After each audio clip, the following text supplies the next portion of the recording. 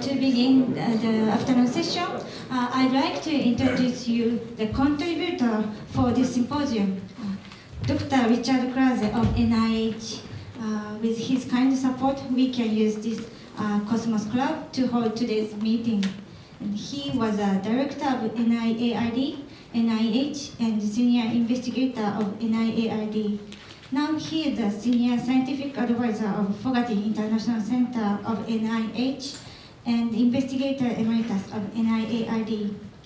I'd like to ask him to say a few words.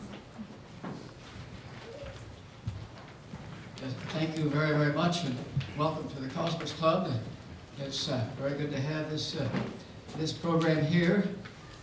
I've been working with the US-Japan Cooperative Medical Science Program now for many, many years, and we've hosted similar groups such as this every year now for 17 or 18 years. I'm sorry that I was not here this morning, but I was not goofing off, as we say. I actually was in Ohio, where a long time ago I agreed to sponsor a lecture at my college by a historian and biographer of Isaac Newton. He's played some role in what we've been discussing here today. The interesting thing about Isaac Newton is, in addition to, of course, the calculus and much else, gravity. We still don't know what that is, but he also was very much an alchemist, and he wasn't ever really looking for the sorcerer's stone, but was rather very much involved in mixing alkali and acids and so on. Most interesting part of Newton's life. I learned a lot, but I'm not here to talk about that. I'm here to welcome you, but I did want you to know that I didn't just sleep in bed this morning. I was actually driving back from Ohio, where I had heard this wonderful talk about the work of Isaac Newton. Welcome here. I'm looking forward to these discussions. I suspect you will not hit the mark exactly on when the next disasters are going to happen. I grew up in the Ohio Valley, where we had frequent floods. And when the settlers first settled there in 1786, they settled right at the confluence of the Ohio River and another Ohio River, right down on 2 meters above the water. The Indians never camped there. The Indians were up on a campground on a mountain. The Indians told the settlers, don't camp down right by the river because it will flood. They didn't believe them. And of course, we've had a flood every 10 years for the last 200 years. And the Indians were right and we were wrong. And finally, some people have gone up and lived up on the highland where the Indians had the good sense to camp out. So that's a story of risk and risk management, and it still resonates today. Good to have you all here.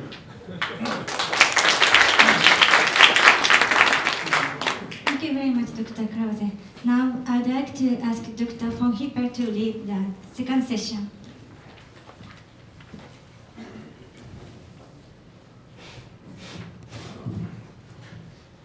Well, this session is on reactor safety and the consequences of the Fukushima accident. We have 3 excellent speakers. Richard Meserve, who's the president of the Carnegie Institution, was the chairman of the Nuclear Regulatory Commission, and has just come back from, I guess 10 days ago, from testifying before 2 commissions in Tokyo investigating the Fukushima accident. Richard Garwin, who has for the last 50 years been on every advisory committee that matters, and was including, I guess, the committee that the Department of Energy put together to see how the U.S. could help with regard to the Fukushima accident early on.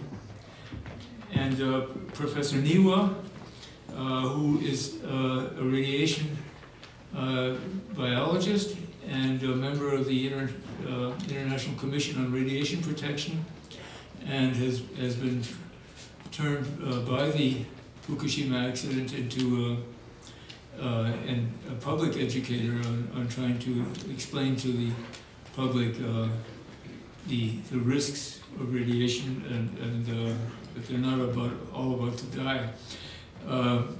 So each speaker will speak for about 25 minutes, and there'll be flags flagging them down as they get toward their time limit, and then we'll have a discussion at the end of that. Thank you.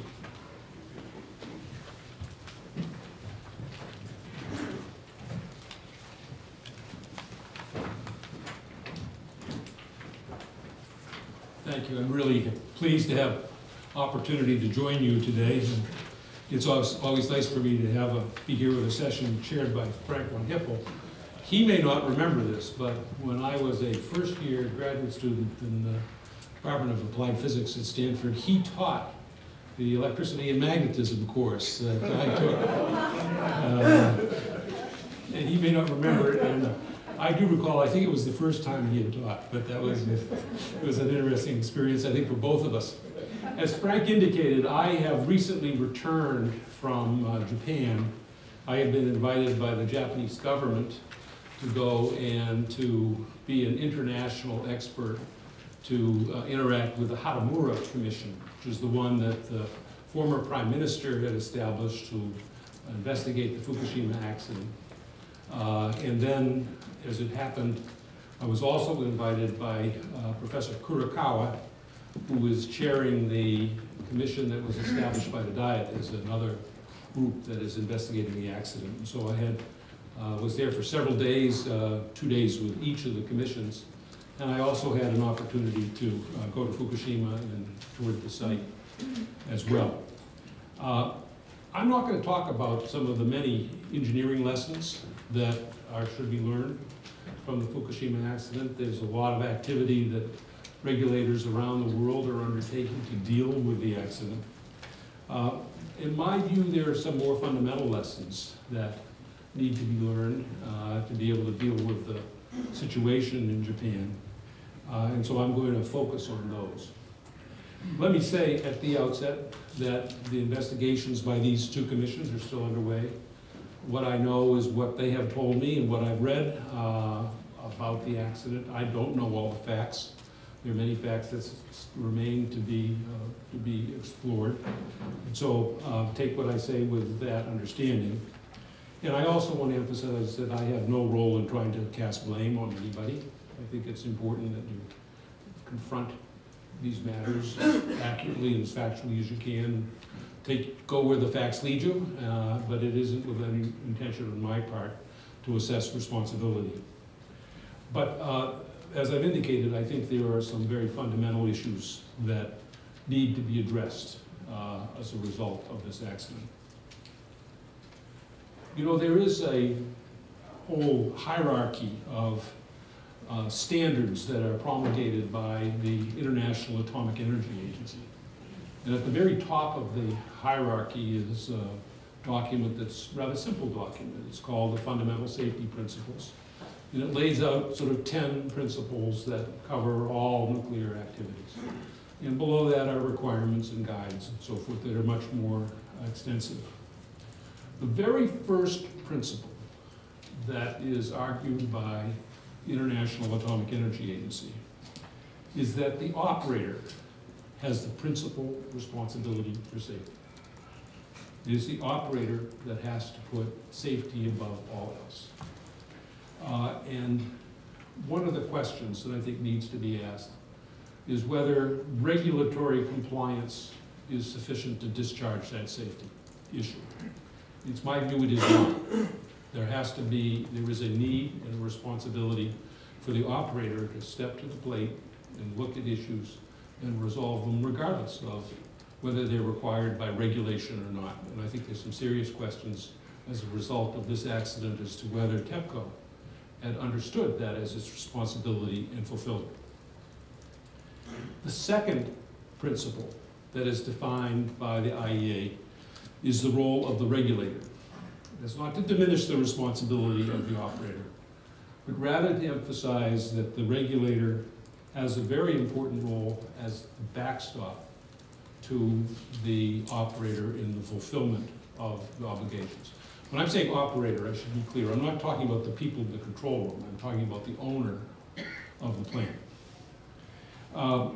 And it is, I think, my view that there are several, and the IEA's, that there are several important characteristics that are essential to be found in the regulator. One of them that I think is important to recognize is the scope of the responsibility. It is something that's really actually been emerging over time, but that responsibility should cover safety, security, radiation protection, and aspects of safeguards. And the reason I say that is that there are issues that arise in each of those areas that affect the other areas. And you need to have a regulator that sees the whole picture and can assemble and analyze the situation and achieve the right balance. Let me give a simple example. From the safety point of view, you would like to have lots of means of access and egress from the plant. So that if there was an accident, you'd have a capacity to get the people out and to get the fire trucks in. From the security point of view, you'd like to have the access go through a highly channeled area, preferably a single access point that is tightly controlled. And so you have a clear example there of where what safety would tell you to do is going to be inconsistent with what a security perspective would justify.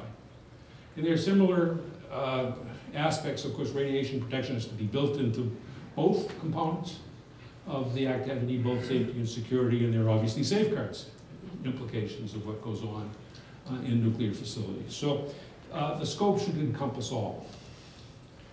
One of the important characteristics, and this is heavily emphasized by the IEA, is the need for independence. The regulator should be free from political or licensing interference. It should do its job as it sees fit without there being any suppression or control of its activities. This was something that was recognized in the United States in 1975.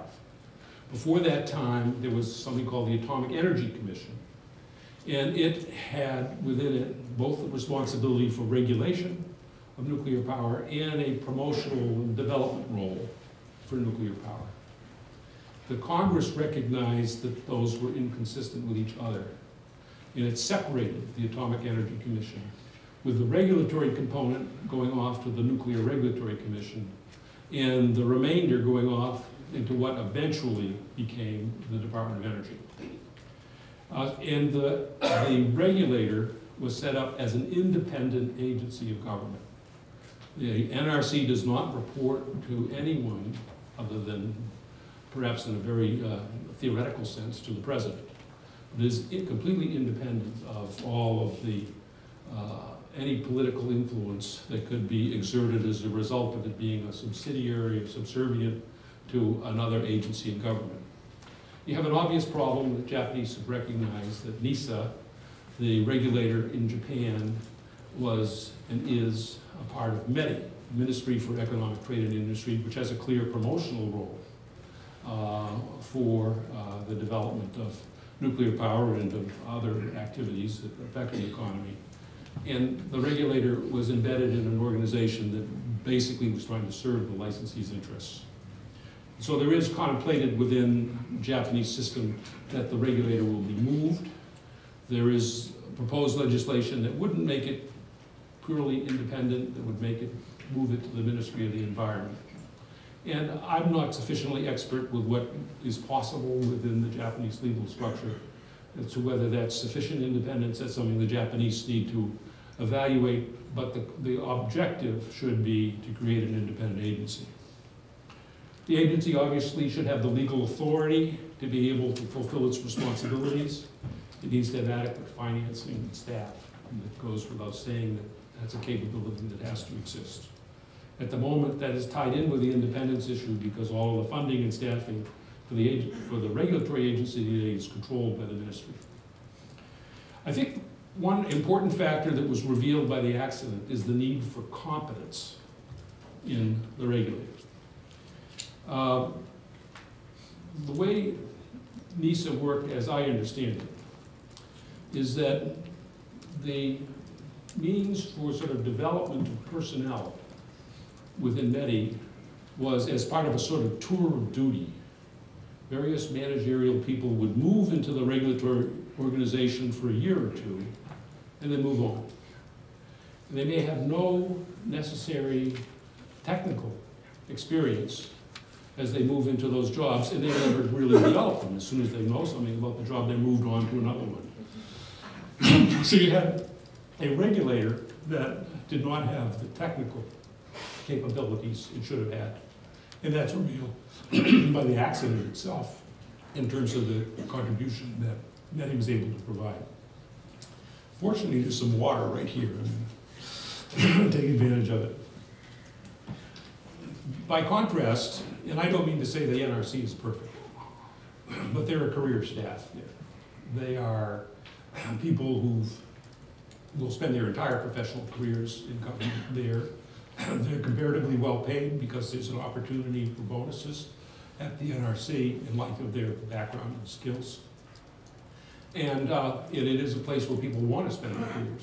That for a number of years, the NRC has been voted by employees across the government as the #1 or #2 best place in government in which to work. I tell that to people in Japan and they're astonished. They can't imagine that that could be the experience of somebody in a regulatory organization. But it is in fact what the polling of federal employees would show. Another very important characteristic, and one which I think is essential for the Japanese now, is openness and transparency. Anything that happens behind closed doors is likely to raise suspicions, and I think that's unfortunately particularly a characteristic in the nuclear field. And so it is a vital ingredient of an effective regulator to have people see what decisions are being made, on what basis they're being made, how they're being made. So it has to, transparency is an important element of assuring people that the agency is making reasoned decisions on a reasonable basis and that the facts are all explored. People may not like the decisions, but at least they can see how they're made. They can have some confidence in them. And beyond that, there is a need to engage stakeholders, that people who are affected by nuclear activities should have the right to participate in the decisions in some fashion. And again, I would point you to the NRC experience, which has extensive efforts with openness. You can go to the NRC webpage and you will find the entire docket file of all the exchanges between the NRC staff and the licensees. All the decisions, the decision documents, the votes, the final resolution are all in documents that are available to the public, with the sole exception of those matters that have a proprietary content or raise a security element to them, which are tried, great effort is made to keep those as narrow as possible. So there is an important effort for openness and transparency that, based on what conversations I had in Japan, is not a part of the regulatory process today.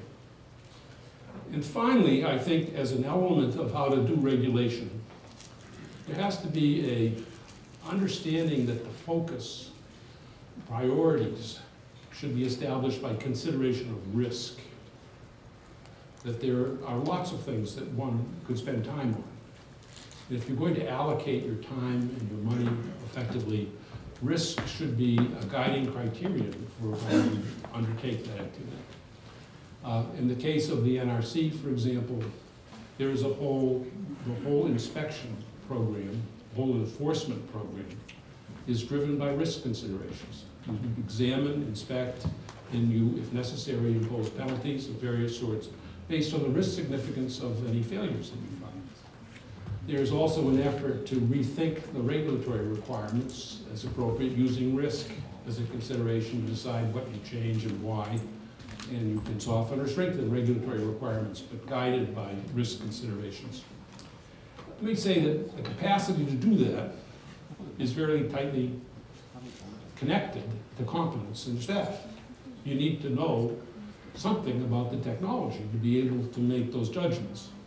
And unfortunately, where you had a regulator that may not have had the skill sets that were necessary, it was easy to rely on whether the proper papers were filed and the boxes were checked and the right signatures were in place, rather than considering what was important to assure safety.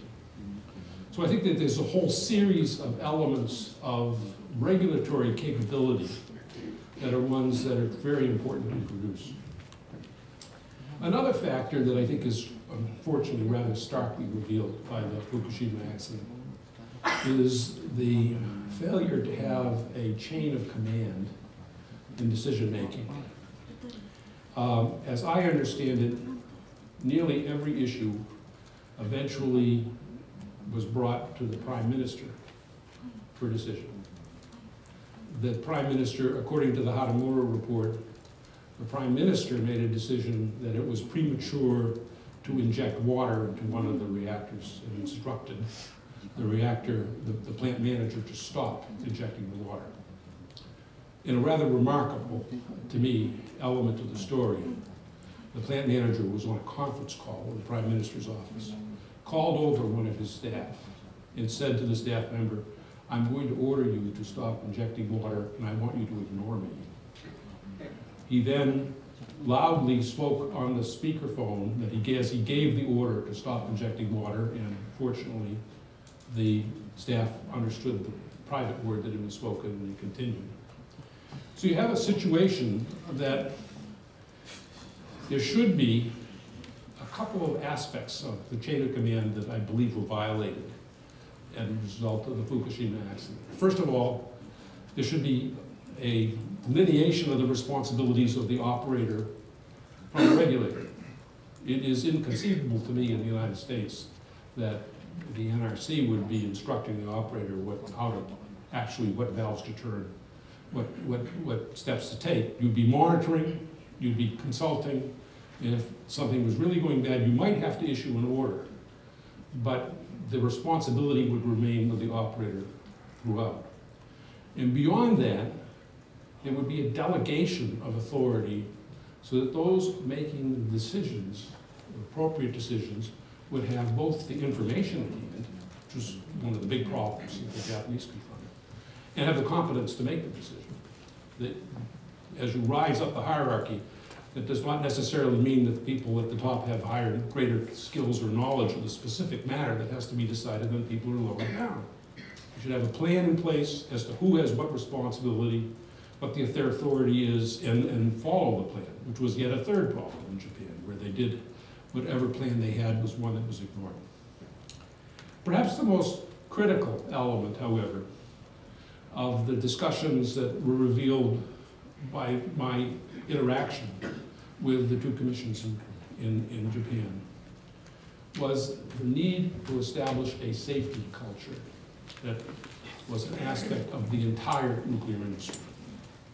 By that I mean to have as a culture that safety is the highest priority. And it comes ahead of schedule, it comes ahead of cost, it becomes ahead of productivity, that it is something that is the guiding principle, is the first thing that you assure is being adequately taken care of.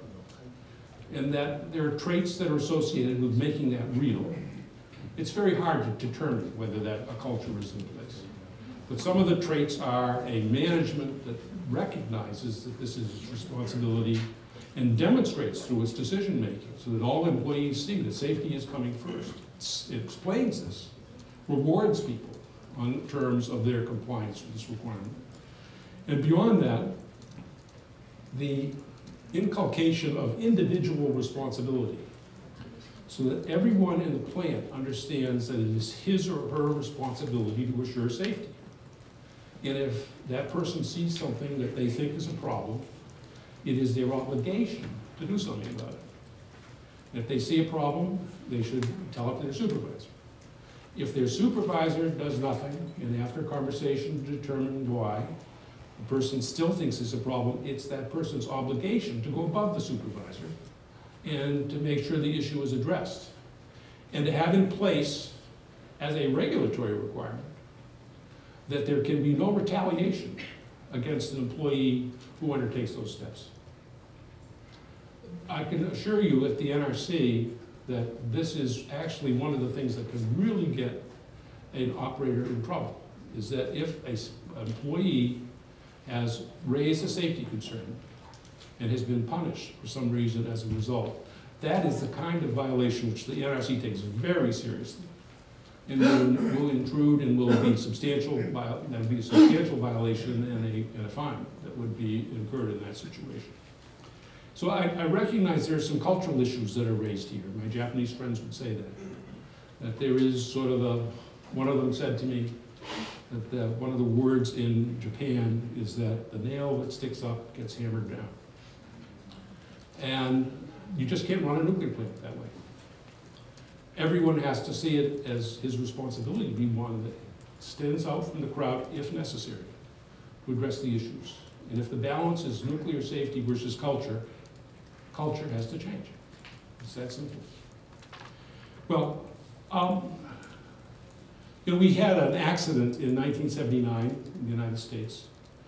It was a 3 Mile Island accident. We were very fortunate in that the containment held, and there were no releases of radioactivity above regulatory limits. There were a lot of changes that the US made as a result, very significant regulatory changes. There was a lot of thought put into restructuring authority within the agency to improve the capacity to deal with emergencies. I think all of those things were important.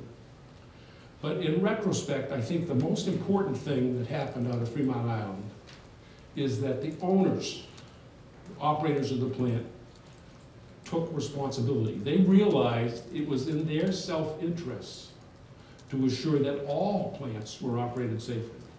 And they created something called the Institute for Nuclear Power Operations, which is headquartered in Atlanta, and it strives to achieve excellence in plant operations. And let me say that it's real. They do very stringent inspections of plants. If there is a problem at a plant, the CEO of that operation is embarrassed in a public meeting with all the other CEOs in the room, and that's all who's there. And they're required to stand up and explain how they got themselves in trouble and how they fixed it. And I can tell you there's a personal incentive that every one of them feels that they never want to be in that position. And there's insurance, there's all kinds of other incentives that surround the INPO ratings, and that if you're a poor performing plant from the INPO perspective, you pay more for your insurance. So there's a financial incentive that's provided. But the point I'm trying to make is that as a result of 3 Mile Island, the owner-operators themselves realized that they had a responsibility to take this issue seriously and to do something about it. And I hope that is something that occurs widely in Japan. So I don't mean by this, as I say again, that the United States is perfect. There are many people who have challenged various aspects of what the NRC does, and in my view, with some justification in many cases. But I do think there are some fundamental issues that need to be addressed in Japan. And they relate to really the very foundations for success in nuclear performance. And I very much hope the Japanese will find a way to learn from this accident and to become better, just as I believe we did in the United States as a result of the events in 1979. Thank you.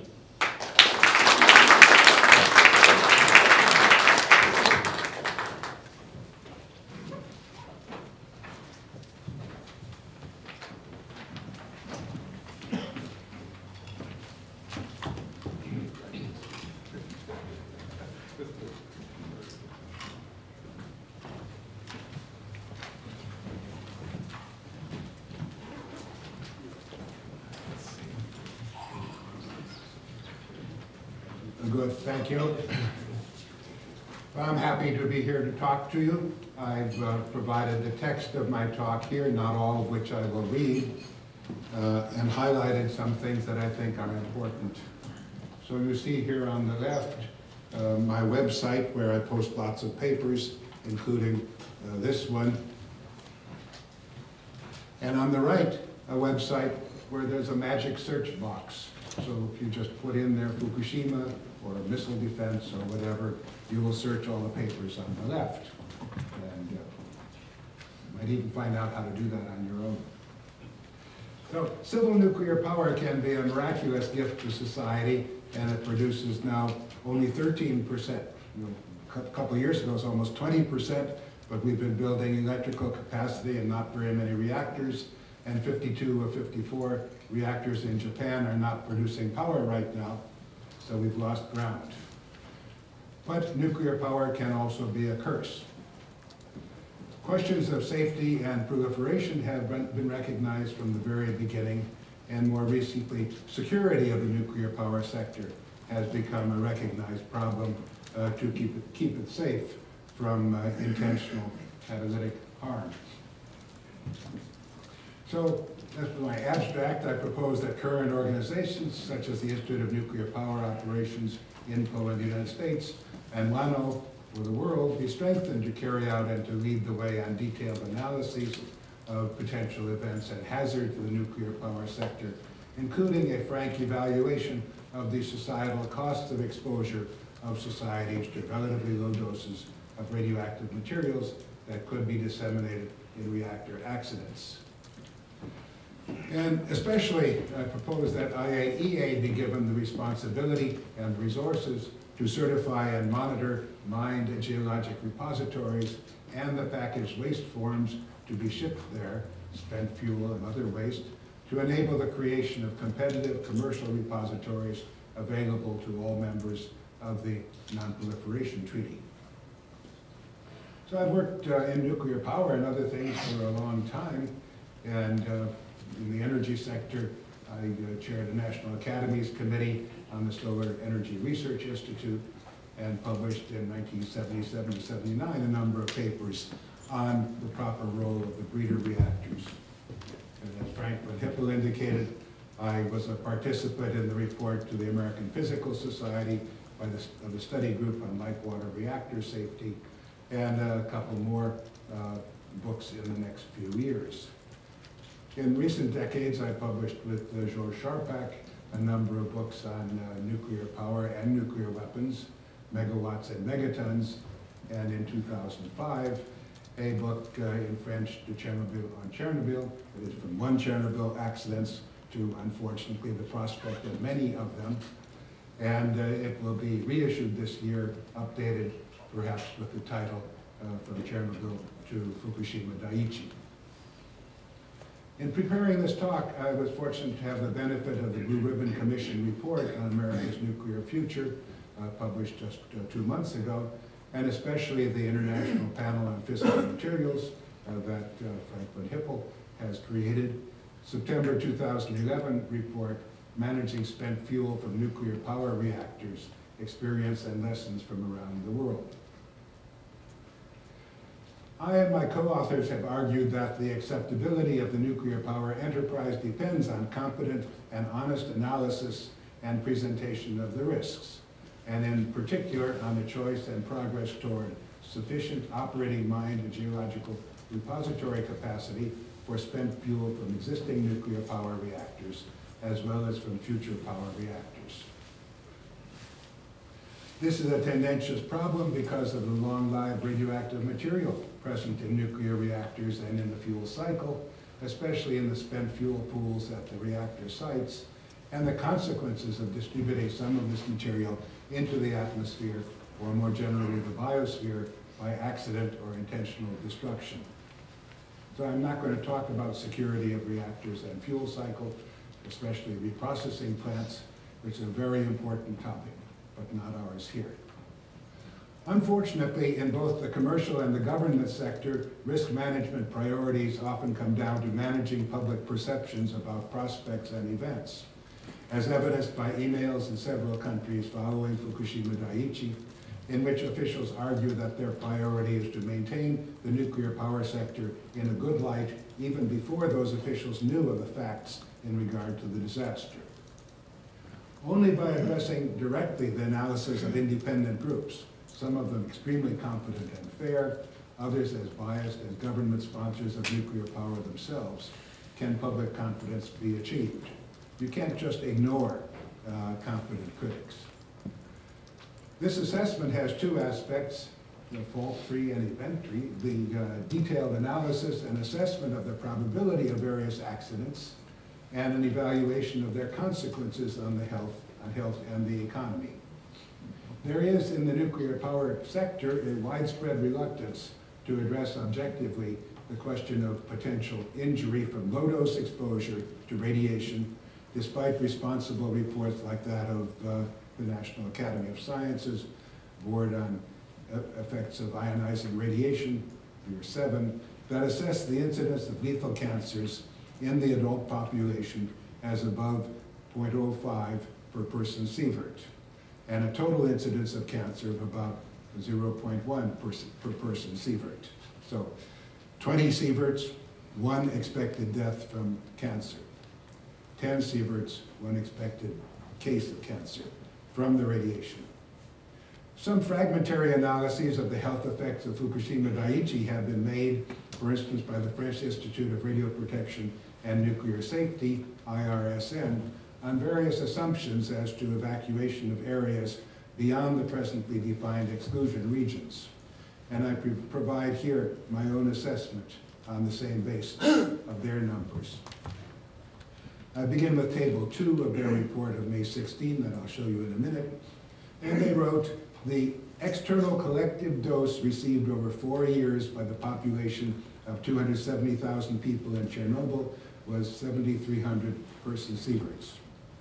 And the projected external collective dose over 4 years for the 70,000 people in Fukushima is 4,400 person sieverts. Therefore, without evacuation during the 4 years after the accident, the radiological consequence of the Fukushima accident from external exposure would reach 60% that of Chernobyl and could be in the same order of magnitude. So I've already mentioned the dose response coefficient of Year 7 of 0.05 lethal cancers per person sievert. The Fukushima accident, according to those numbers, would lead to 220 deaths from cancer for a population in which one expects some 14,000 people to die of cancer from other causes. But the Chernobyl Forum, not my favorite analysis, report of September 2005 states a lifetime exposure of 60,000 person sieverts, not 7,300, and a corresponding toll from cancer from the Chernobyl accident of 4,000 deaths. Had the forum included the full 600,000 person sieverts documented by the 1993 UNSCARE report, the corresponding expectation of cancer deaths would be 40,000. And my own estimate with George Sharpak has been about 30,000. Here is the French IRSN recounting of the external doses, at least as analyzed by the Japanese. And the external dose at 10 years is related to the megabecquerel per square meter by 70 millisieverts per megabecquerel per square meter. And over 70 years, it's 2.1 times as large, 160 millisieverts, and so on. So the 69,000, 70,000 that were mentioned previously is this number. And here are the components of the exposure, but that ignores 292,000 additional people who certainly have doses well above background, but less than taken into account here. That report concludes with the following paragraphs. These dose levels do not take into account other exposure pathways, such as immersion within the plume and internal contamination resulting from inhalation of particles in the plume, as well as internal doses already received or to be received from contaminated food ingestion. And the total effective doses could be increased considerably. So I then do some analyses I'm not going to go into here. And the IRSN lauds the Japanese response by saying this policy for preventing the risk of developing long-term leukemia and radiation-induced cancer had been clearly understood by Japanese authorities, as shown in the map of population evacuation beyond the initial zone of exclusion of 20 kilometers. that is, hotspots of deposition of radioactive materials, have also been subject to evacuation. But the results of the IRSN study and the expected consequences in cancer deaths are much underestimated from their own numbers. The citation above indicates that the dose projected to 4 years is 4,400 person-sieverts. The dose in 10 years would be about 9,000, and according to the table, the dose in 70 years, lifetime dose, would be 19,000 person-sieverts. In addition, one needs to take into account the rest of the 292,000 people who have been ignored here. Doing that will amount actually not to 21,000 person-sieverts, but 30,000 person-sieverts. I have to fix that. And so that's about 1,500 cancer deaths expected. An equal number of cancers are to be expected which will be survived thanks to surgical treatment or chemotherapy. These estimates don't take into account the internal dose from food. My conclusion, though, is different from those who are unwilling to accept the multiplication of these two numbers, the dose-response coefficient of 0.05 lethal cancer per person-sievert and the collective radiation dose. My conclusion is that society must understand that some negative influence on the population always exists, whether in the cost of the technology or in the consequence of technology. And this must be compared with the benefits of those technologies.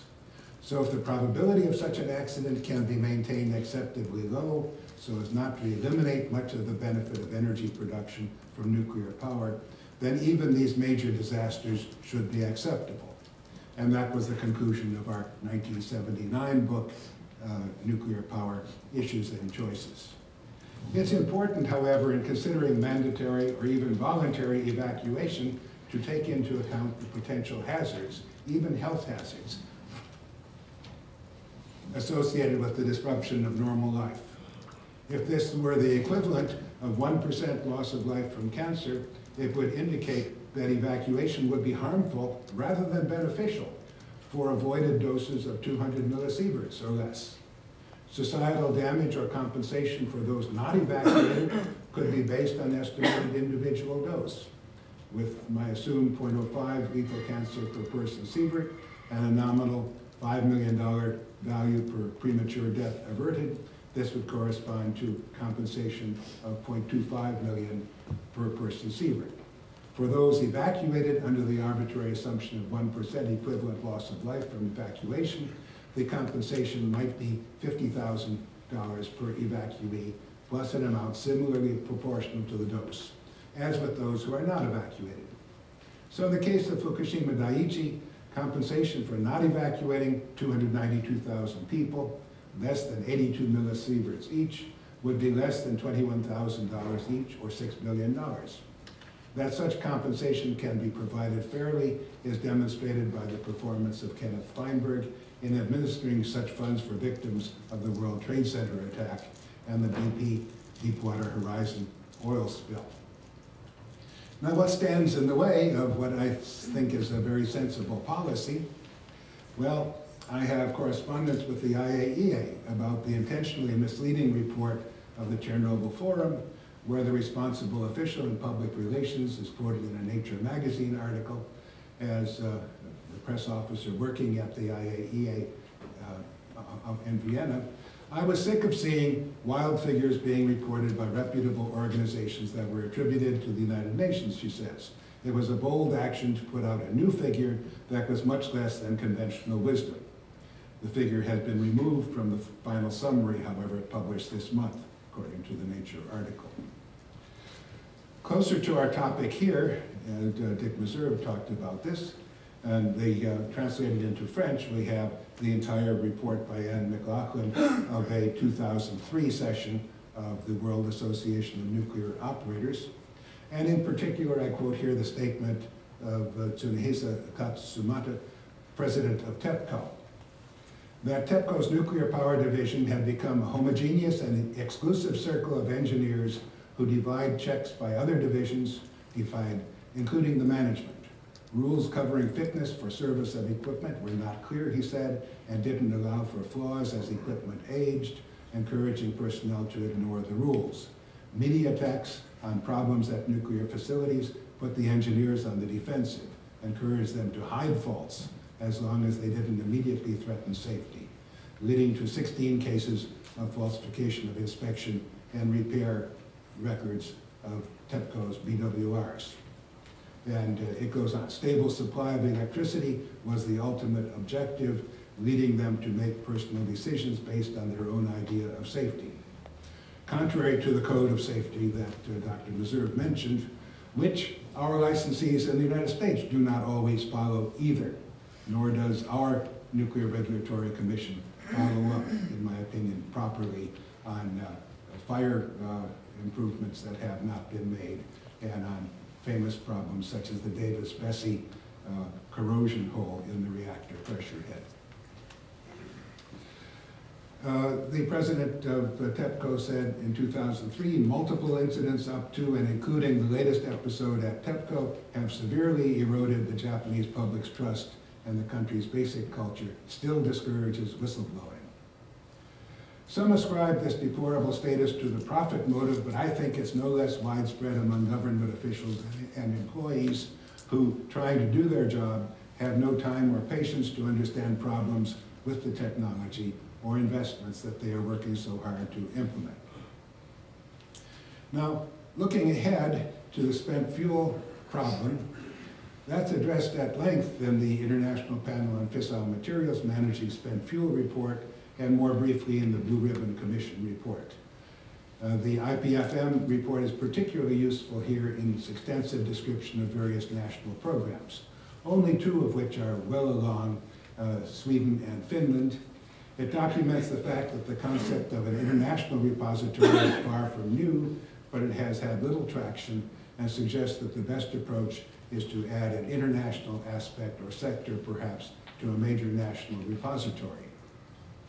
Given that almost all of the Earth's land surface, except Antarctica, which by treaty and custom is prevented from being a repository, belongs to one country or another, there's a certain logic behind the international spent fuel repository deriving from the national one, but there's no large-scale repository for it to be derived from. And in any case, it would have to be acceptable to the host state. So I think that the concept of an international spent fuel repository should, as a profitable enterprise, drive that for a national spent fuel repository, and there should be several. IAEA has not objected to the suggestion that it be a regulator and inspector for such activities, but of course it's only an information gathering and disseminating organization, and it would have to be buttressed by UN forces or commitments from IAEA member states, UN member states, to provide force if necessary to prevent or repel intrusions on the International Spent Fuel Repository or its operation. An international group of investors, including states themselves, could provide the commercial entity that would design, site, and manage the International Spent Fuel Repository, which would evidently be a massive undertaking. Its purpose would be profit, but profit from operations in a very limited field.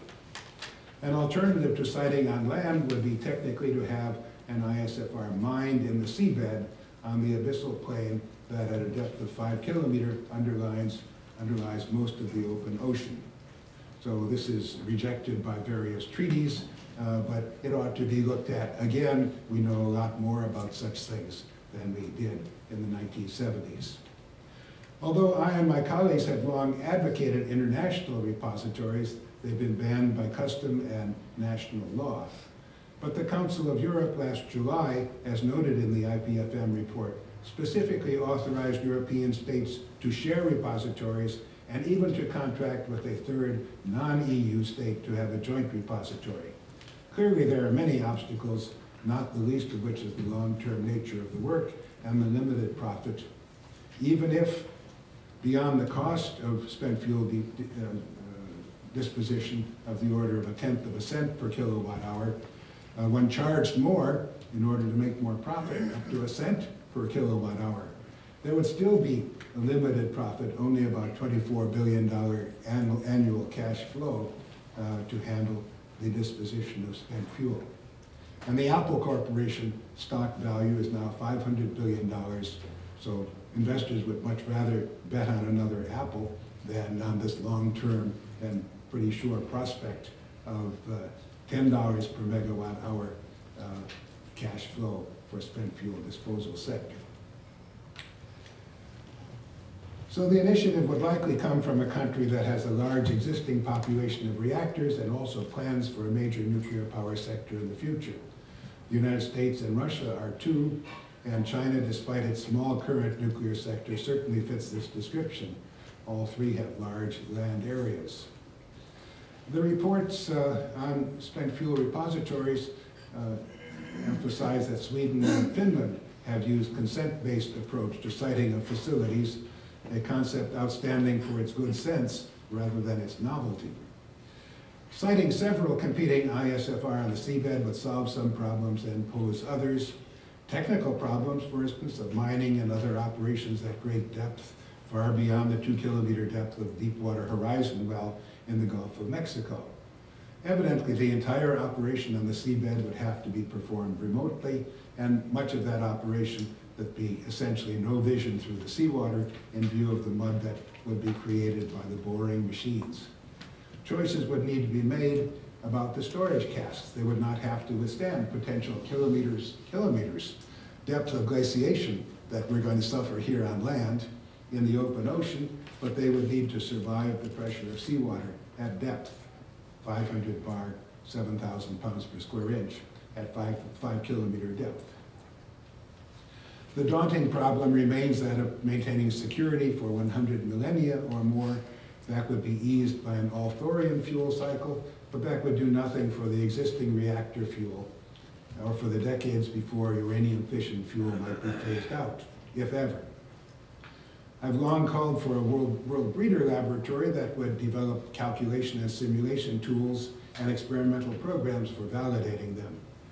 After some decades of operation of this laboratory, if much advanced analysis showed the opportunity for a breeder reactor that was safer than light water reactors and competitive with them, one might build a single one of several candidate classes of breeders. The same or a different world laboratory could be devoted to analysis of various options for an international spent fuel repository, building on the analysis that has been done thus far in the national programs. And I should add on the emerging consensus that dry cask storage for 100 years or more is probably favorable, even if one has a repository available as a matter of economics and safety to unload these overcrowded spent fuel pools.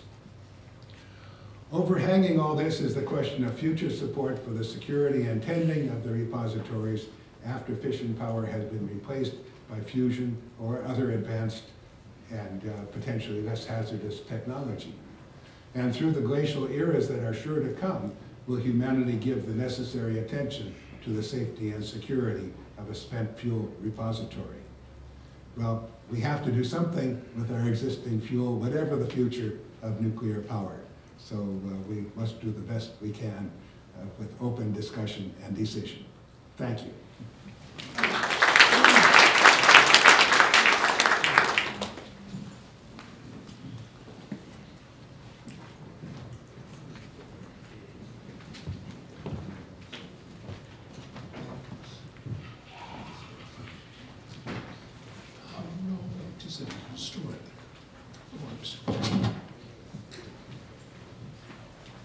So thank you very much for inviting me, and I'm sorry for my sore throat.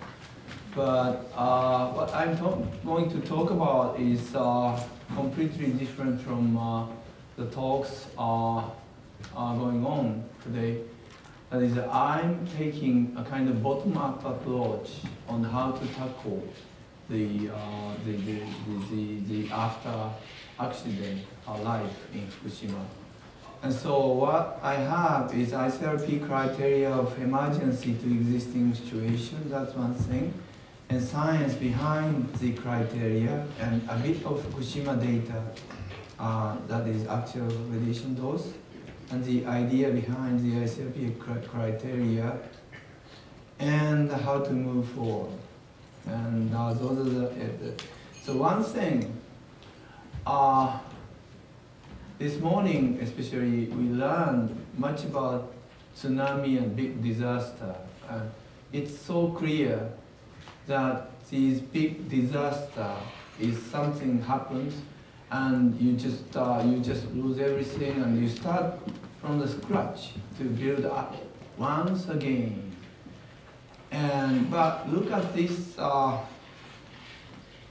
beautiful spring field in Fukushima. This one primary school called Tominari Primary School, and beautiful, and there is a few small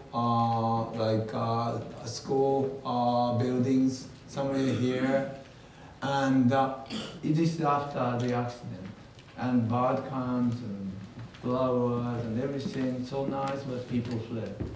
And so what is it? And is it really that dangerous? It's a big question. And I've been studying radiation biology in my life since my graduate days. And I know that radiation does harm human health dose dependently. So when the dose is low, risk is low. High, risk is high. Very simple. And so this is the kind of criteria ICRP uses, and that is when before the accident we operate things in a so-called planned exposure situation. For the public exposure limit is 1 millisievert per year. That's kind of general standard, just around the range of natural background radiation. So we can reduce this dose as much as possible, and it's easy because the radiation source is under the control. But when accident happens, then you cannot control. That's the accident. So first of all, what you have to do is you have to fret for your health risk or something. So for the criteria, ICRP put was 20 to 100 millisievert. If this is a range that's manageable in terms of health risk, and Japanese system is Japanese government has implemented that you have to evacuate if the dose is above 50, and also you have to be in a house sheltering if the dose is around this range or something, because this is emergency, so you really have to do things quickly.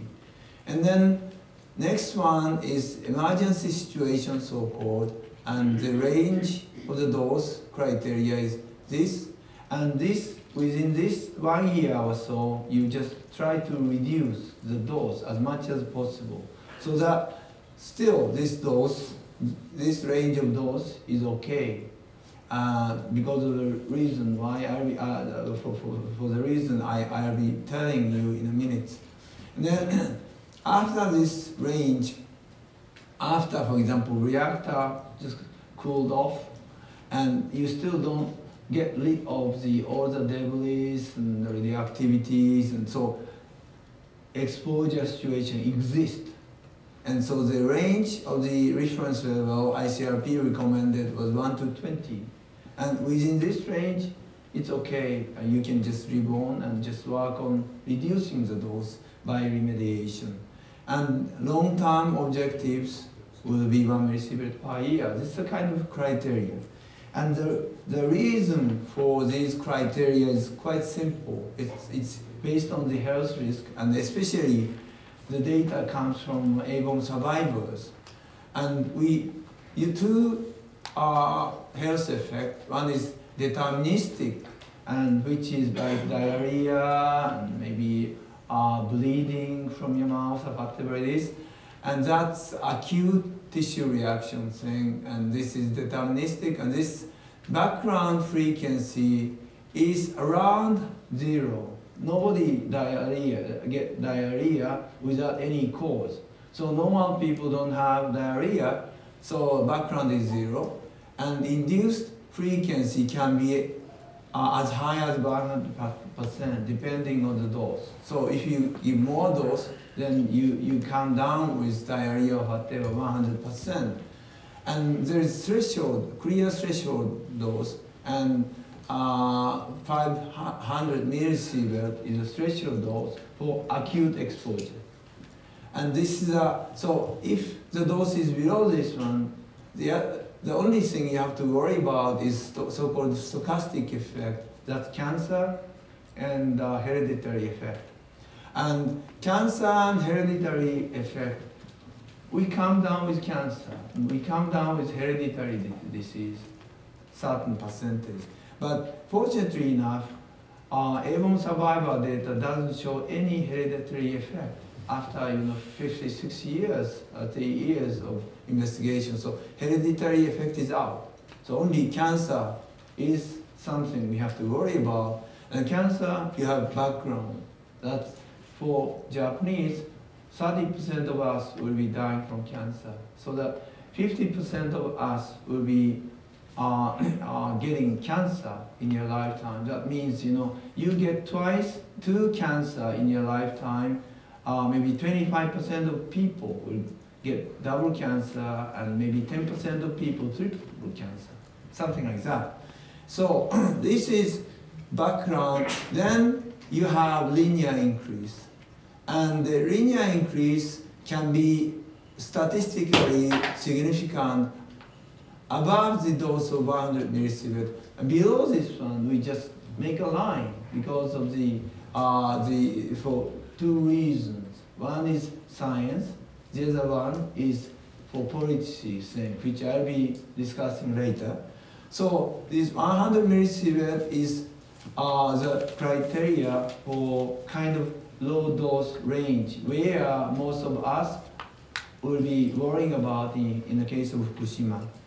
So A1 survivor data and the acute effect, that is stochastic effect, deterministic effect comes within a few weeks, a few months. Then fetal effect, the fetal exposed people are born with, the only thing you have to worry about is small brain. So a kind of malformation because of during the neurogenous stage of your fetal development, radiation affect this development, and people come down with smaller brain and some mental retardation sometimes. So these are the only thing you have to worry about. Then no genetic effect, and leukemia pops up after 5 years, and then it went down, and solid cancer became evident when the people became so-called cancer age. So it takes time for these. And then the dose response. So you have background of 30%, then you have almost similar linear increase, and below 100 you really don't know. And then, so the excess relative risk of the cancer is 0.47 per 1 gray, or 1,000 millisievert, and lifetime risk of the cancer is 10% increase by gray, and then linear increase of cancer above 0.1, and below 100 we don't know, but we assume that is linearly increasing.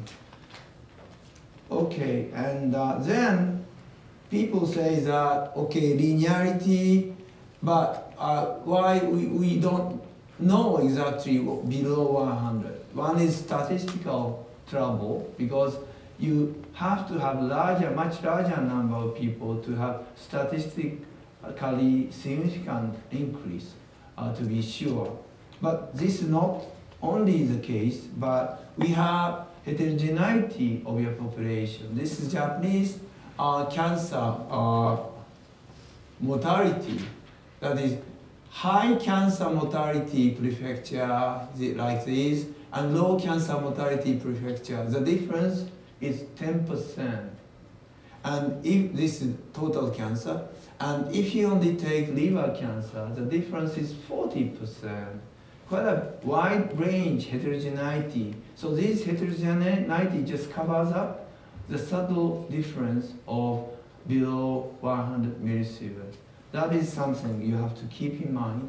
And also, famous one is lifetime risk of cancer and agent exposure. Fetus is supposed to be very sensitive, but recent studies has shown that fetus is maybe sensitivity of fetus is similar to childhood exposure or less.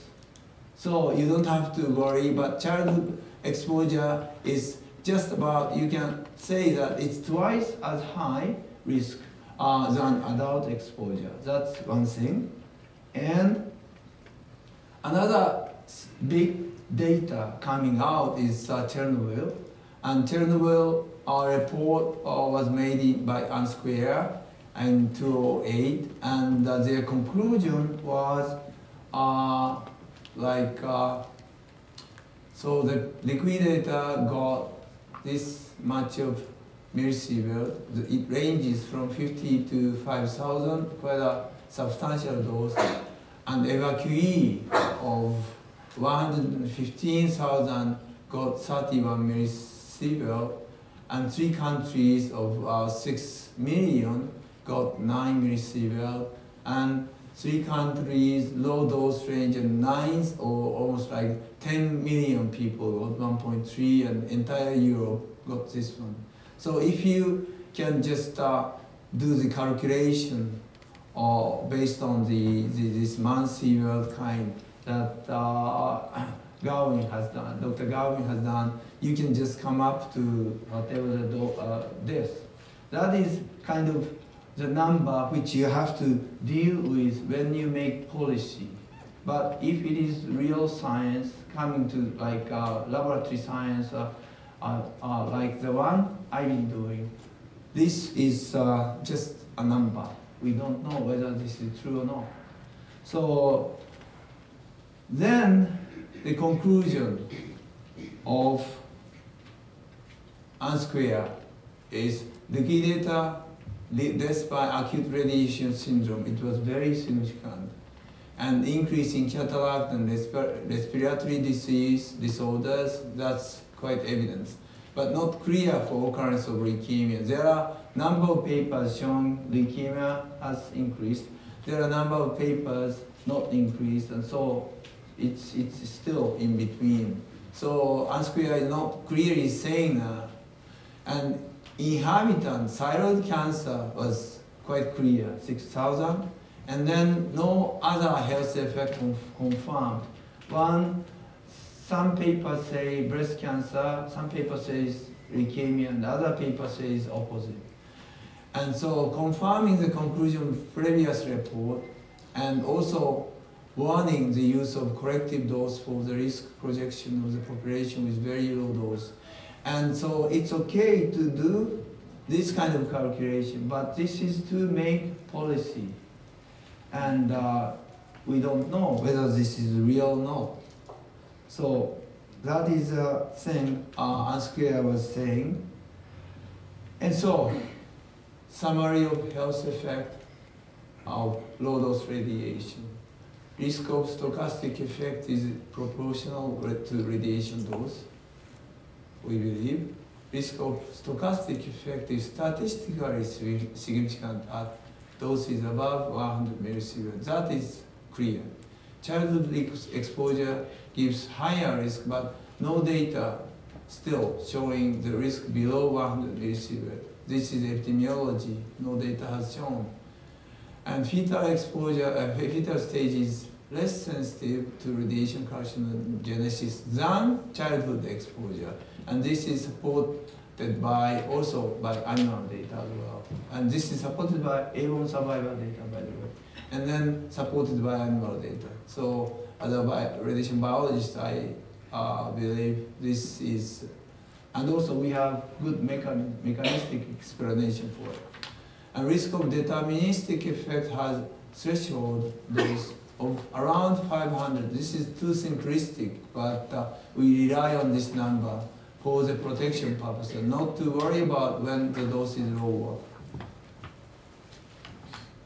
And so what the real doses are for Fukushima. And that's thyroid doses for children. measured March 24th to March 30th last year, and they don't have good measuring tool, and so also they have to be measuring it with just as dosimeter, just attached here. But ambient dose is so high, and so they have to find the location where the dose is low. So look around the gymnasium, or maybe underground room and something, and find these places, and so ask the kid to come one by one, and they measure it. And so this is the reason, that's the reason why this is microsievert per hour, because of this detector thing. But with this, if it is 0.2 microsievert per hour for 1-year-old kid, that means this kid will have 100 millisievert after that.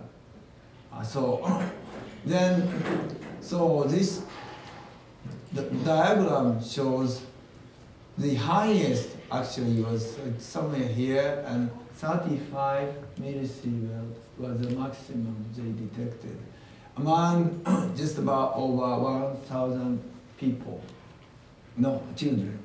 And recently, another data came recently, which was measured in April. This is for adult, and some adult got 87 millisievert or something, and that's higher, but still much lower than for the thyroid cancer to come up. And another thing is adult is insensitive to thyroid cancer induction, so we are kind of relieved. And then internal dose. So this data are produced by a friend of mine, and he just checked, asked actually, this is much more than that. They have analyzed 100 families, and they asked to donate, to make extra dishes of the household. So I got this dish, 3 meal breakfast and lunch and dinner, and 2 days in a concept in a row. Then mixed it up, and just then measured the dose of cesium and the dose of potassium. This green one is potassium, and cesium 137 and cesium 138. Oh, this one 7 must be 7. Shit. I made a mistake. Anyhow, potassium dose is always 10 times higher. So that means potassium dose we are getting per year is 0.2 millisievert per year from potassium. So that means the dose they are getting is 1 order smaller than 0.2. And actually, Ministry of Health, Labor and Welfare, MHLW, did calculation. The conclusion is average dose from the internal exposure is 0.05 millisievert per year.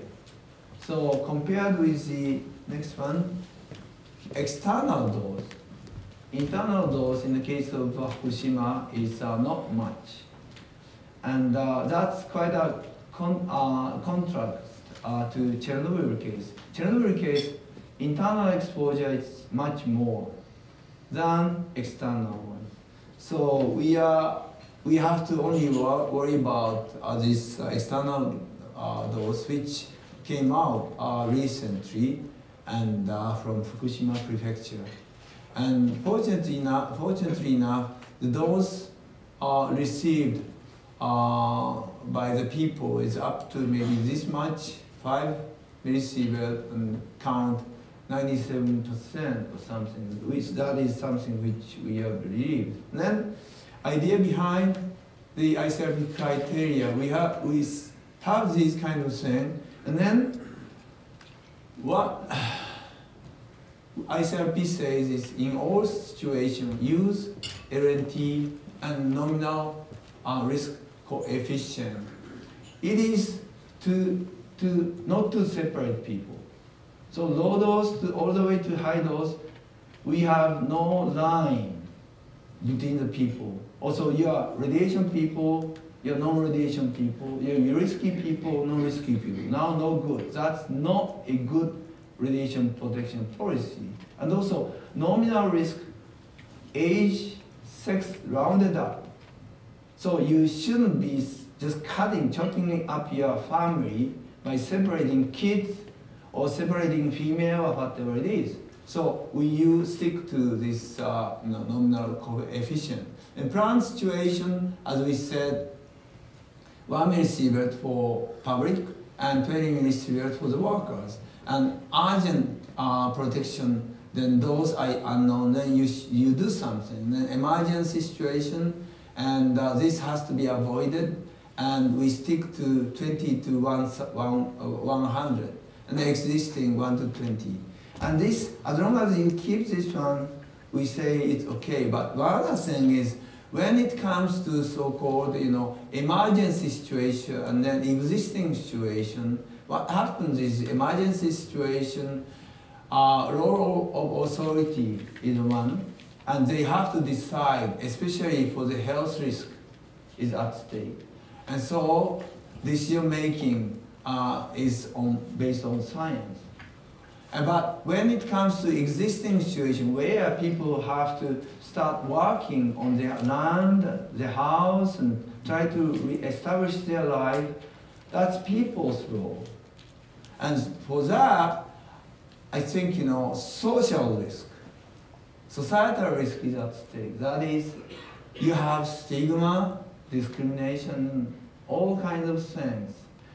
And unfortunately, this been already going on. So marriage engagement broken because you are from Fukushima. Fukushima boys, Fukushima girls, the marriage is broken, unfortunately. And Fukushima product is not selling, even though it is below the governmental regulatory limit of the cesium level or anything. So people are so afraid to buy Fukushima product. And people are so afraid, even for the Fukushima people to come.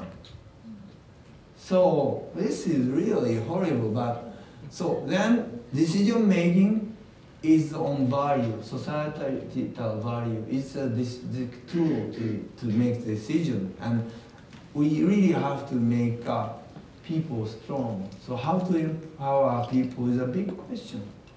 So what is the key? The ICRP says something. So this is for the people living in a contaminated land.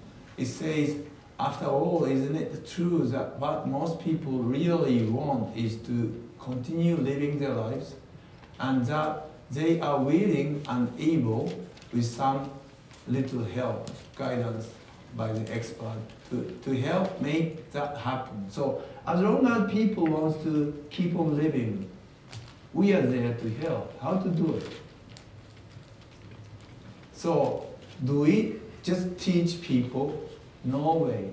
I go there and I say, well, radiation is not that dangerous because of so dose. And they say, the farmer directly tell me, I don't believe you, because some other scientist came and he said, oh, it's very dangerous, you have to fret. So this is no way, no advice. So do we advise government? Probably not much help, unfortunately. Do we empower people? Yes, but how? For the empowerment of the people, only with listening to people, only with empathy with people, and only by establishing solidarity with people, and teach only when they want to listen. And so we need to dialogue. And we've been doing, ICRP is doing small dialogue, and the first dialogue we did last November. Two Norwegian came. They talk about tsunami, cesium contaminated contamination problem of the reindeer meat, and also Belarusian, they're expert on xenophile travel. But unfortunately, in southern Belarus, people are still discriminated from the people of Minsk. Minsk people never come. even after 25 years. And so they know exactly, and French and Japanese scientists and local doctors and teachers and local authorities. Second one we did just last month. And so that is city and Norwegian, the same people came, local farmers this time, local producers, doctors and teachers and authorities. And third one we are planning in June on the food. They have to sell Fukushima products. And for that, consumer, especially in Tokyo, these people would like to buy, and how to do it. And it's a big problem. This is a kind of, dialogue seminar picture which I borrowed. And so this primary school doing this kind of thing, and then, these PTA people are just cleaning up. So they are moving forward, they're willing. These people are kind of target we can help. And then another one is, so Co-op Tokyo consumer. And she gave a very interesting talk, consumer trend after the accident, swinging mind of consumers. And then she says, some consumers say, we'd like to help Fukushima, let's buy. And the other one, oh, I'm worried, and I know no Fukushima at all. And how to reconcile, so dialogue is definitely needed between these two, and also producer and consumer all over Japan.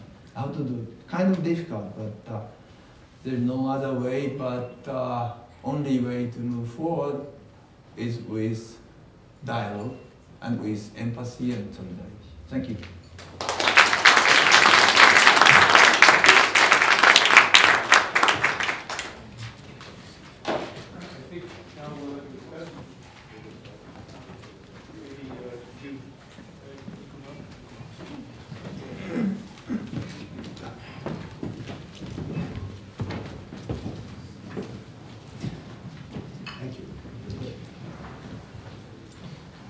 Those were three terrific talks, and I don't know whether any of you have comments on each other, so should we go to I thought you would.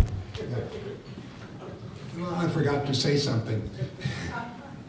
But what I was saying is that I would not evacuate my family with a dose, expected dose less than 200 millisieverts. I think that the ICRP is overcautious, and that if people really understood the probability of cancer as the only bad effect of radiation exposure, they would agree with me. Now, in order to come to a social consensus on that, one needs to ask, what is the hazard of evacuation? And I can't attest to these numbers, but a month or so ago I saw a compilation that 500 people had already died from the evacuation of the radiation contaminated areas from Fukushima Daiichi that would not otherwise have died had they remained. And these were people in unfamiliar situations who had heart attacks from things that they would not be doing otherwise.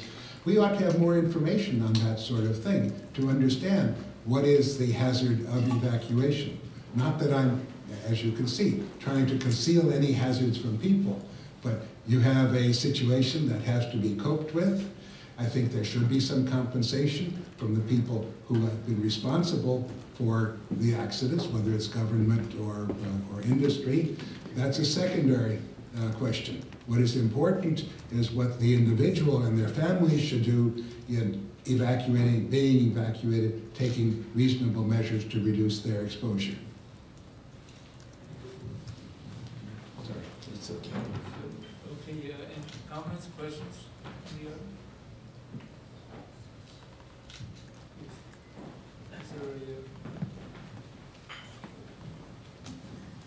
Steve Winters. I'd like to direct this a question about the NRC and the openness of the documents. I understand it's a great policy, but I recently, I think this week, went to another presentation about the Fukushima disaster, and one of the speakers was from an NGO that tries to follow the policies of the NRC very closely in their interactions with the industry, in particular this group you mentioned in their the Flex program they're suggesting. But in any case, This gentleman from the NGO said that the problem is, though, that the complexity of the documents is such that basically it takes you about $100,000 just to get into the documents, and to do that, then you have to have a very high-level specialized law firm to work you through them. So the fact that the documents may all be there and may all be open doesn't necessarily make them accessible to anybody except extreme experts. Could you address that question? I'm a little puzzled at the numbers, but let me say that the NRC regulations are complex. And they are very technical. The interactions with the licensees are at a highly technical level. And so I think it would be a challenge for an ordinary citizen to go in and to be able to understand the dialogue fully. Information is made available. It's accessible to everyone, but that doesn't mean that everyone's going to understand. There is quite frankly, I don't see, given the nature of what the interaction has to be, you would want to have, in my view, have the regulator deal with matters at a very sophisticated level, and you'd hope the licensees are required to respond at that level.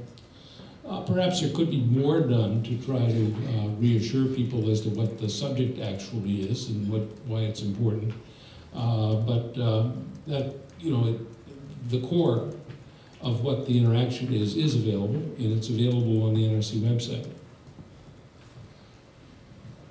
I might add that there is some real expertise. There are some real experts in the NGO community who can actually deal with these things. So sometimes the NRC is not as open as you would wish. Certainly since the 9/11, a lot of information which is considered sensitive. I had the experience that something which the NRC was insisting was safe, they didn't want to reveal their explanation of why it was safe because it might be useful to terrorists, which seemed to me self-contradictory. Any other comments or questions? Yeah. Sir, my name's Larry Cherry, management consultant. My question goes to the issue of how to integrate this very strong technical community with the social science issues involved. As we've heard from several of the nuclear physicists, the geophysicists, the biological experts here, and some of the real opportunities for action would appear to be in issues of where to intervene and how to intervene prophylactically in various societies around the world, given drastically different social norms and values in Bangladesh versus Tokyo. And we have not a good mechanism that I can see for doing that, and I don't know what the technical community may be doing to integrate itself with the rather dark arts of the social scientists and vagaries of logistical regressions in populations and all these kinds of issues that occur when you go down that road. Thoughts? I've had some experience recently, not in this my visit to Japan,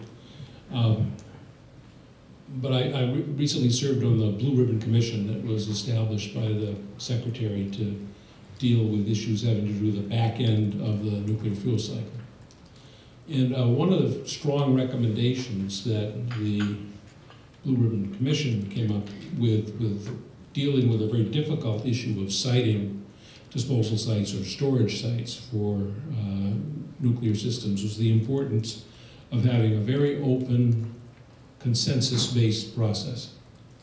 And that if we were to make progress in this, it was believed, and it was conclusion of the group, that affected people had to have an opportunity to participate and to try to develop a consensus among those who were involved. We have an example of what happens when you don't follow that process, which is in 1987, Congress had declared that Yucca Mountain was to be the disposal site. There was no consensus by the affected community, and that meant the site was stigmatized, really. The people of Nevada or many of the people of Nevada felt that they had been fingered to be the disposal site for the nation's waste, and they were adamant in their opposition as a result. Whereas I think if it had been a fairer process in the selection of the site, and the people had been invited to be involved in it, that you might well have had a different outcome. There's some experience abroad in Finland and Sweden recently on establishing disposal sites where, in fact, through a consensus process, they were able to site such facilities. And in fact, I believe it was in Sweden, they paid a bounty to the community that did not win the disposal site on the basis that as the loser they should be compensated for not having this desirable facility. Experience that seems rather remarkable to an American. So I think, but your basic point is that I think we do need to rethink our processes, and that there may well be learning from the social sciences of how best to engage people. And that there is now experience abroad that says you can get to some different outcomes if you do things in different ways.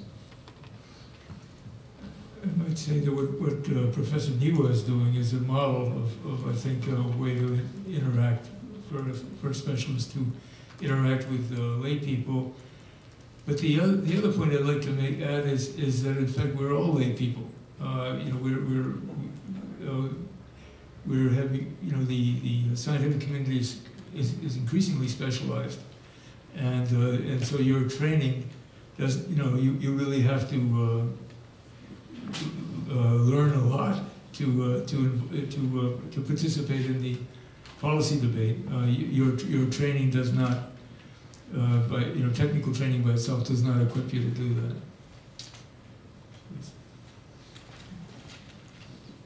Thank you very much. I turned very much here towards Mihails for Finnish partnership. Two questions, if I may. One technical regarding sheltering. Are there technologies which allow air purification for indoor environment, either collective shelters or for homes? I was told by friends in Tokyo area that they don't have any, they think of it, so technologies for indoor environment, for purification, to eliminate nuclear type of particle. The second question, do you think we are at a point where we can develop a sort of curriculum for schools? So it's different for policy debates. And I'm from Norway, French national resident in Norway. It's not that simple neither in Sweden nor in Finland, this aspect. Education, general curriculum shared, accepted by everyone, and to disseminate this in schools. Are we at the point where we can define such a curriculum, risk management, in order to go beyond media hype or whatever, and to use whatever technology, social networks is less important, but do we have the knowledge today to build up something and to disseminate? These are the two questions. Pardon? You want to talk about air purification for indoors? Yeah. In general, if you look at the question of exposure to people indoors, the particulates have largely fallen outside. It's not a big problem. If you have an air purifier, sure, you turn it on. As for the gases, they're gone in a short time, typically. So it's not a problem that's worth worrying about for the most part. The curriculum, I don't know if anybody has an answer here. Yeah. You have an answer? No, I had a question. No. Yeah, we at least we have. I'm using this microphone, so don't worry. So I think I visited Belarus last October, and learned that they have implemented self-protection policy starting from primary school. So they teach, and also it's a very practical thing. So when you pick up the berry, measure the dose. then you are no, or something like that. Very practical thing. And Japan is now, after this accident, primary school textbook and junior high textbook, they'll be implementing this, how radiation works on human health and so forth. And okay textbook and better than nothing. Yep.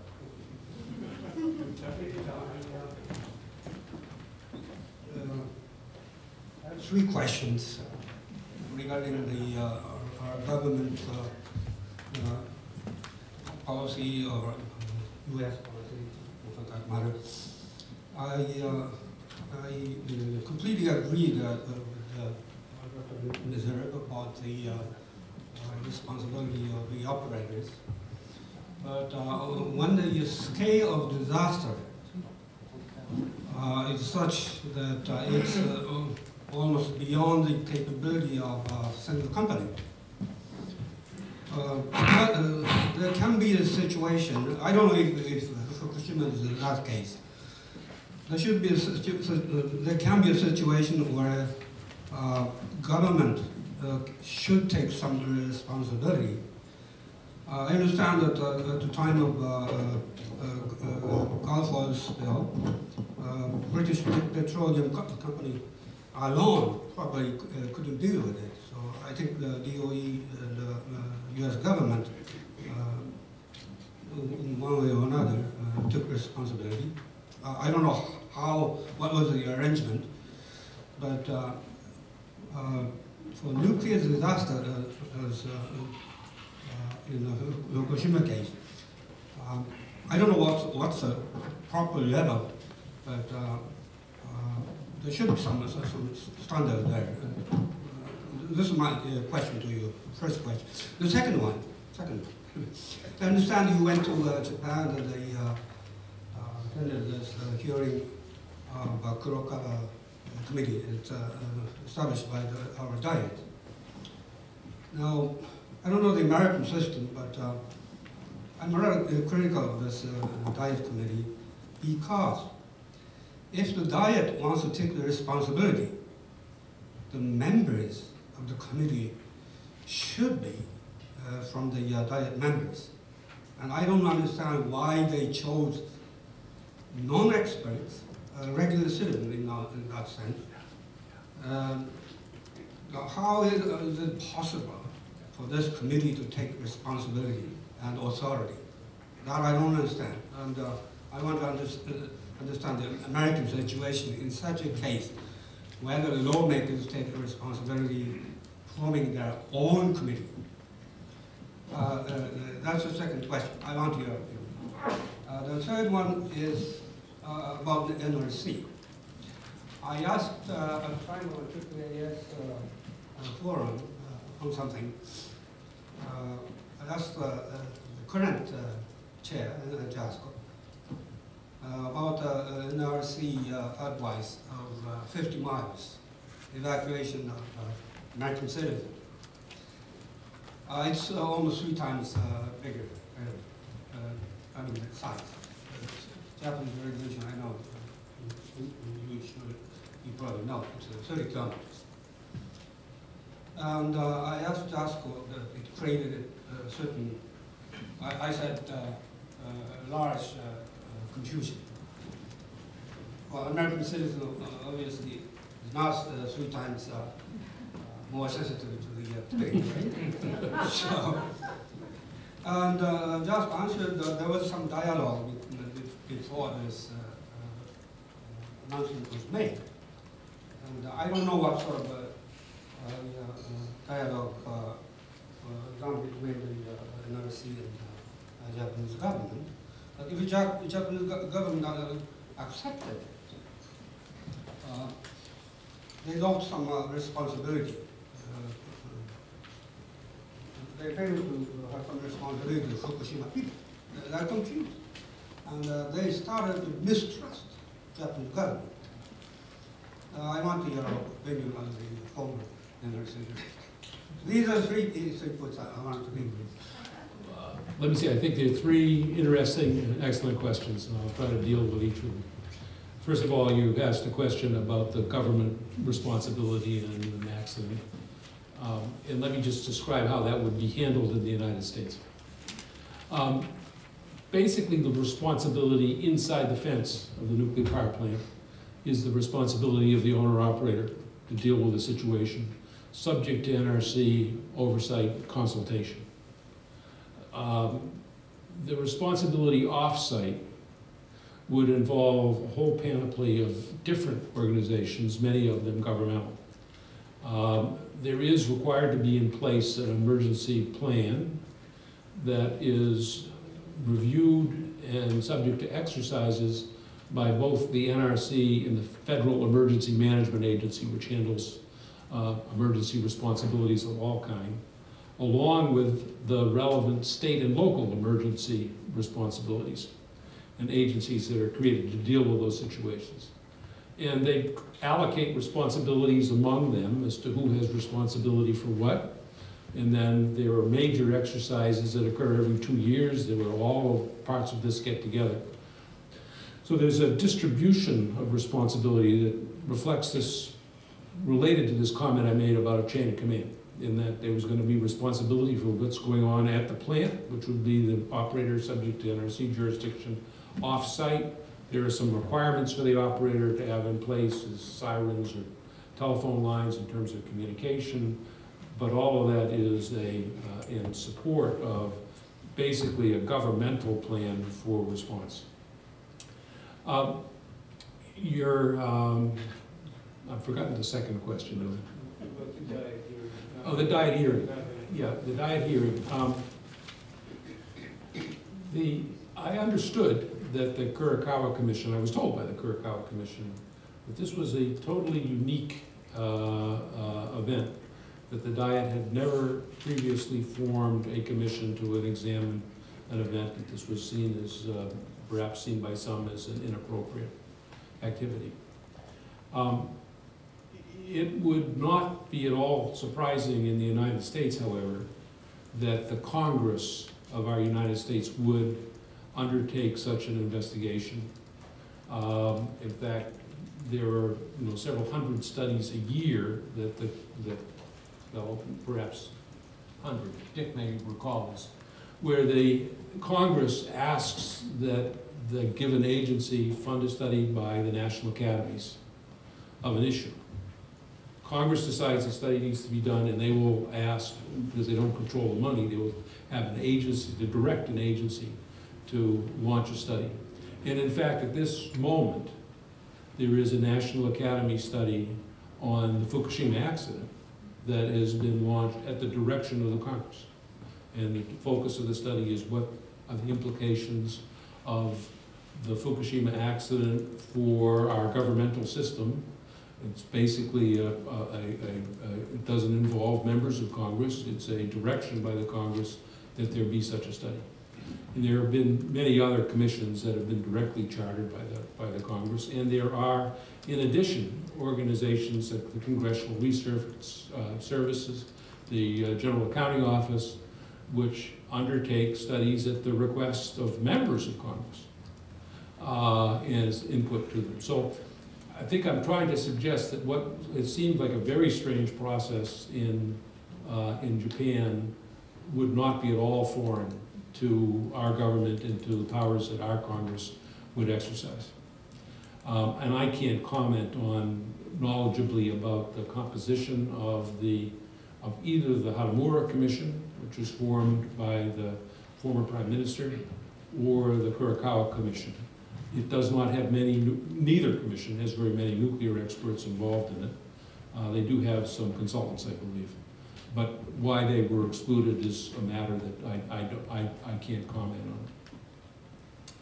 You raised your third question, had to do with a situation I'm sure many of you knew, that in the midst of the accident, the NRC provided basically a notice that U.S. citizens within 50 miles of Fukushima should be evacuated at the time when the Japanese government did not have a similar decision.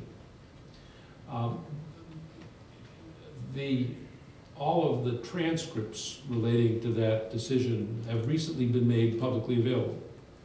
That as part of this openness process, this was a discussion that was held in the NRC's Emergency Operations Center, where all of the discussion was transcribed, and in that there's about 3,000 pages, I understand, of transcript that's available of discussions among a variety of experts coming to this decision. It reflected, as I understand it, I have not reviewed that transcript, it reflected a very fundamental misunderstanding that the NRC believed that the spent fuel pool on Unit 4 was dry, and that there was going to be a very major release from Unit 4 as a result of a possible zirconium fire and release of inventory of radionuclides were in that spent fuel pool. That assumption by the NRC as to the status of the water in the pool in Unit 4 turned out to be completely wrong. And the Japanese government at the time believed it to be wrong. And there may well have been inadequate consultation in this matter, but there was a different technical judgment that was made by the NRC as opposed to the Japanese government, and in this instance, the Japanese government was correct about its evaluation of the circumstances. I think in retrospect, it's very unfortunate in terms, I completely understand that at a time of dealing with this accident, to have the NRC be giving advice that's different from advice given by the Japanese government was an unfortunate event. But I believe that from the NRC perspective, they saw what they believed to be an imminent hazard and took action as a result. And I'm sure it had created a great deal of difficulty. Maybe I've looked into this as well, and maybe I'll just add something on that. I tried to get the NRC's dose estimates as a function of distance for their hypothetical accidents that they were looking at, and finally, it took a long time. It took about 3 months. Finally, with the assistance of a senator, was able to get that. And the dose at 50 miles that was above the protective action guides in terms of short-term evacuation was thyroid dose. So an alternative could have been to have, people have available potassium iodide for thyroid protection. The other issue, which I think is sort of the will have problems with this recommendation, is that within 50 miles of a number of U.S. nuclear power plants are major cities, like New York City, and so that I don't see any way that the Nuclear Regulatory Commission would actually recommend evacuation up to 50 miles in the case of a U.S. nuclear accident. I think it would be much more rational, again, to have available potassium iodide for the thyroid doses.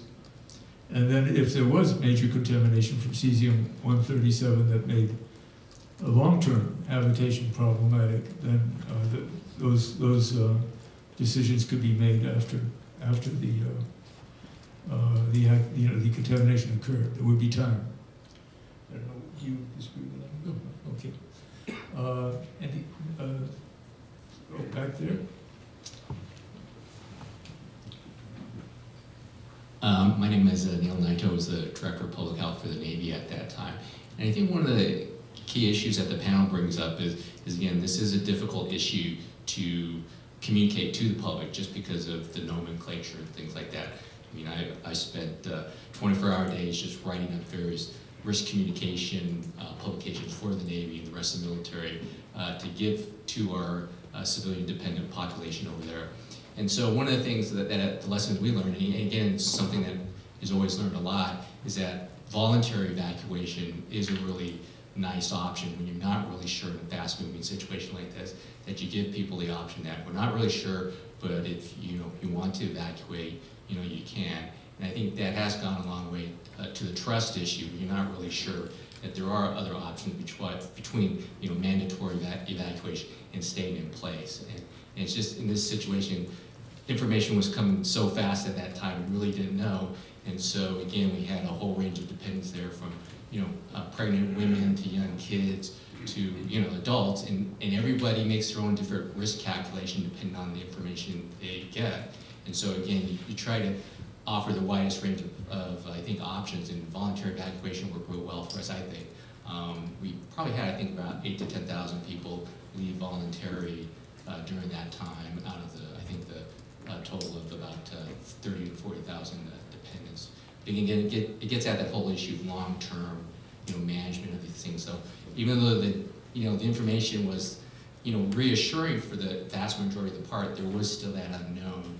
And again, everyone makes their different risk calculation, and you can't, despite all your best efforts, you can't necessarily get everybody on board at the same time in these things. So in a case like New York City, like you said, if something happened, voluntary evacuation for those folks whose risk tolerance is lower should be an option, and that you facilitate that. You just don't say, hey, you can leave. But the military, I think, did a good job in facilitating people who wanted to leave at that point, because they just couldn't necessarily deal with the risk calculation involved. I think that you want to. Well, I agree with Professor Niwa on his presentation.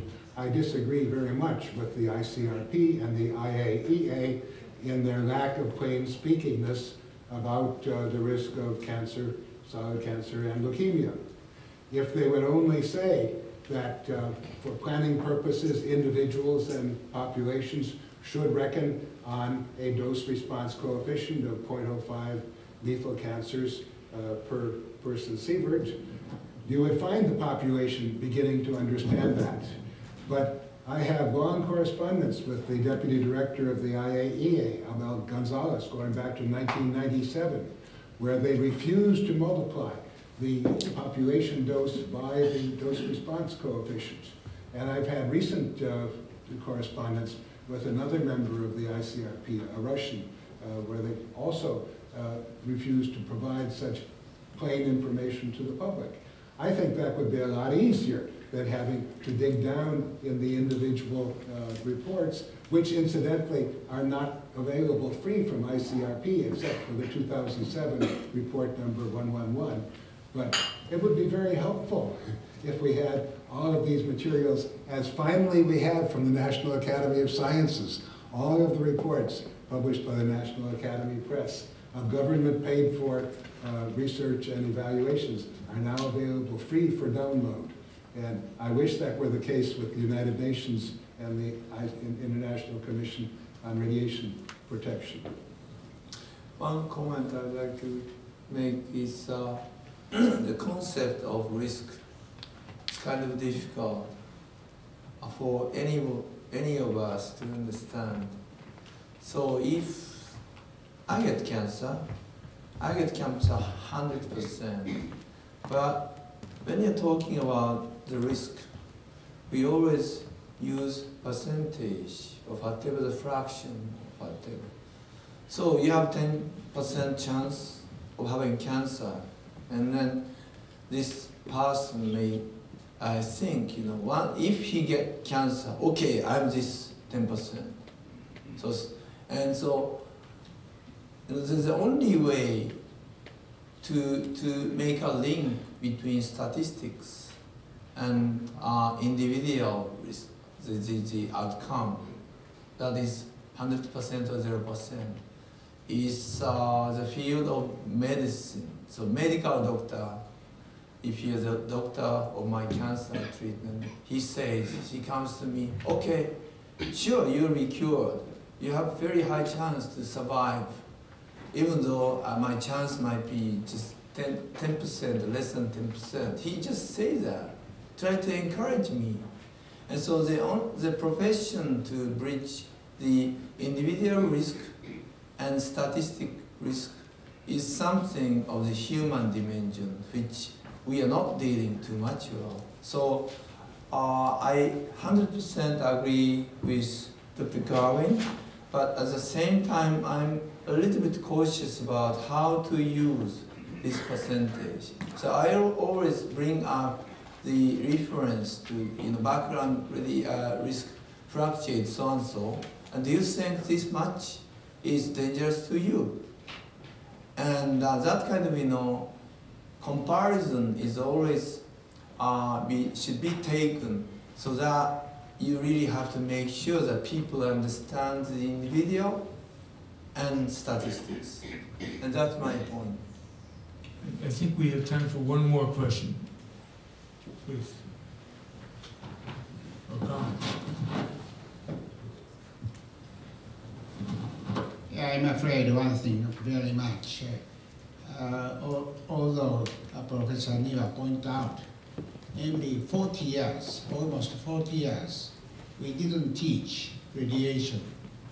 I tried to introduce education of radiation in particularly junior high schools. I failed.